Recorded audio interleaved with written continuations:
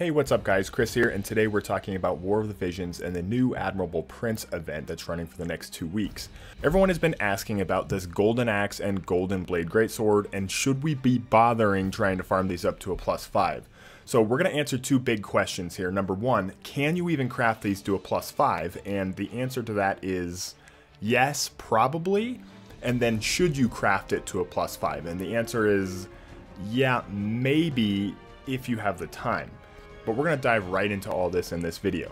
If you like the video, please consider dropping a like, comment, and sub, and we'll get right into it. So the first question is, can we even craft this to a +5? And the way we're going to do this is if you go to the far plane, we're going to go to our multi-missions, okay? And so under multi-missions, there is the Admirable Prince EX side quest that you can do for multi-missions. And you can pretty much grind these as much as you want. If you look, they drop the books, they drop the recipes, they drop all the crafting materials, the adamantite, it drops everything you need to get this weapon to a +5. Now the first thing I'm going to say, you probably won't be able to get both of these weapons to a +5.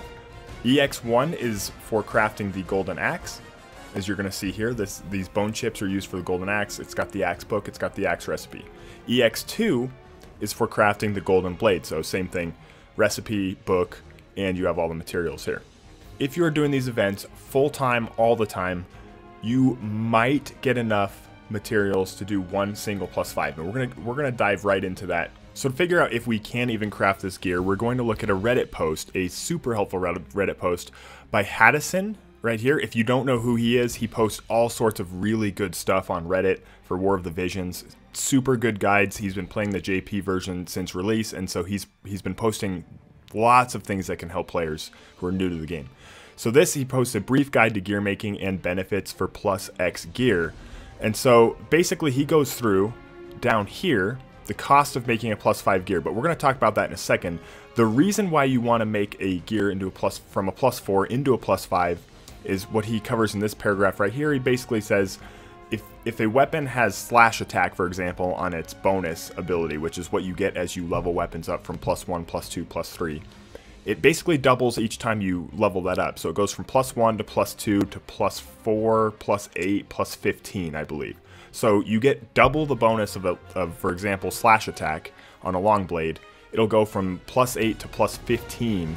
So because the passive abilities on weapons get twice as valuable, it can be worth it. It just kind of makes the weapon a lot more viable, but you could have 2 weapons that go from that have slash attack +7 instead of 1 weapon as +15. But if you're a min-maxer, 1 weapon in the end is going to be better at +15. So this is what we're really going to talk about, the costs of making +5 gear. And he goes through this whole thing basically, and we're going to put the cost down here at the bottom of the screen. You need 63 recipes total to make these. Gil, don't worry about that. Everyone just got given 10 million gil. You should have plenty of gil to do this. Books. We're going to talk about this in a second. Adamantite, he breaks down how much adamantite you need, and it is a ludicrous amount to get to +5. Total, you need 3 million experience right here, and that equals about 2,000 gold adamantite. That seems like a lot. I know it seems like a lot, but trust me, if you're grinding this event pretty much most of the day for all 14 days, you should have plenty enough adamantite. You could probably end up with about 4,000 or 5,000 adamantite. Dwarven hammers and seals we'll talk about in that a bit. But coming back to books. To get to a +5, you need 255 books. This is just taking a 1-star to a 5-star. So this is assuming you already have a +5 weapon. You need 255 books to get it from from 1 star to 5 stars.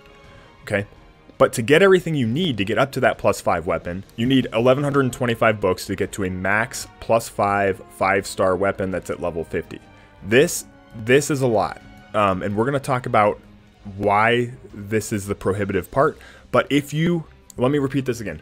If you do this event all day, every day, you could probably get to this number. So we're going to look at how much I've gotten in about 2.5 days of farming, and we'll see if that takes us to everything that we need.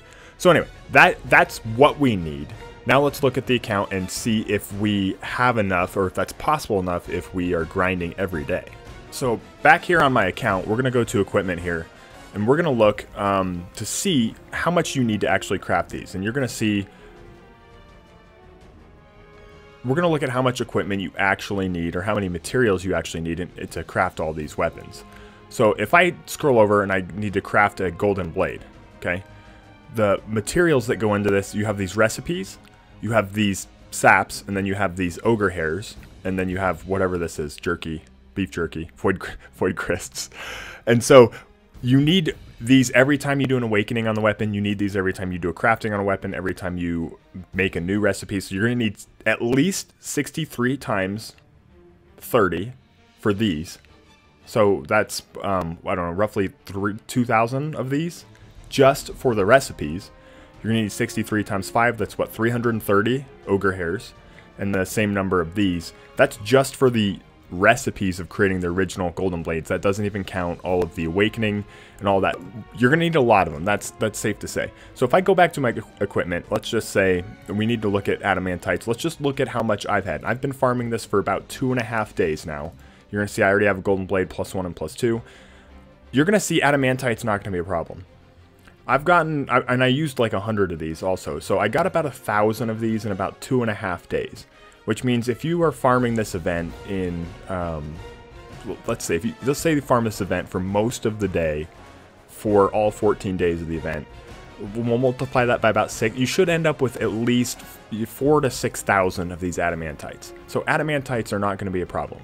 Okay, I think the problem is going to be the books. So if we look at how many books I've gotten 200 books. You need 30 every time you do an awakening. Now remember, we need 1,125 of these books in order to fully get this weapon. I've done 2.5 days, so I have about 200. If you multiply that by, 5 to 6 in order to extrapolate this out, I'll have right around 1,000 to 1,200 books. So you pretty much have to be farming this EX event most of the day for the entirety of the event to have enough books to do this. So keep that in mind. If you really want to go for a +5 weapon, you're really going to need to farm this over and over again to have enough books to do this. So can you craft a +5? Yes, it's possible, but you pretty much have to be farming this event almost all the time for the next 2 weeks. This is why I say if you want to craft a +4 of each weapon, you can do that as well, because it takes twice as many materials, actually more than twice as many materials, to get a +5 as it does a +4. So if you really want both of these weapons, you can get a +4 golden blade and a +4 golden axe by spending half of your time in EX1 and half of your time in EX2. So that's always an option as well if you're not going for the +5 version. So now we're going to move on to, should you be crafting the +5? And the answer to that question is, if you have a Sterne, I absolutely would. Sterne is one of the only characters that uses a great sword right now, or one of the only really good characters that uses a great sword. I currently don't have Sterne. Okay, so if we sort here by rarity, my ultra rares, oops, go descending. My ultra rares, I don't have a good damage dealer. I certainly don't have anybody who uses a great sword. My best character that does is Shusel. But I would say if you have Sterne, absolutely, I would go for this +5 golden sword. And that's primarily because if we look on the Japan part of the game, and they're about, 3 or 4 months ahead of us. If we look at this side of the game, and this is Altima.jp, if you need to find some War of the Vision stuff, this has got all the Japan stuff. You just have to use Google Translate to be able to look at this website. We go down to the weapon list, we go down to great swords, and you're going to see right here, here's our large swords. They're about 4 months ahead of us. The golden blade is still the best great sword that you can get by far. You have this great sky sword, which is Shutzel's Trustmaster reward, so we won't count that. That's unique. And then you have this crimson saber, which came in from Tower, which provides, I think, 70 or 80-ish attack, but it gives you a lot of magic, so it's a different type of weapon. Golden blade is by far the best sword still in the game in Japan, so it's going to be viable for at least in this next 4 to 6 months, if not even longer. We don't know when the next good great sword will come out, even in Japan. And similarly, if we go to the axes, which I believe I have up here, yes.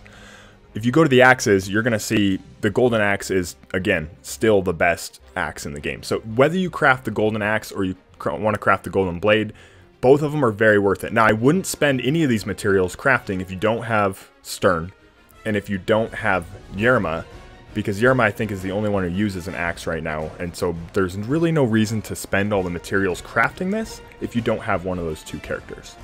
So guys, hopefully this helps answer the question of whether you can craft these +5 weapons from this new event or whether you should. Again, if you liked the video, please drop a like, subscribe. I'm going to keep this account free to play for the entire time I play this game, so hopefully I'll be able to give good advice for people who are trying to play this game for free, because we know gacha games can be extremely difficult for free to play. We'll see you guys next time.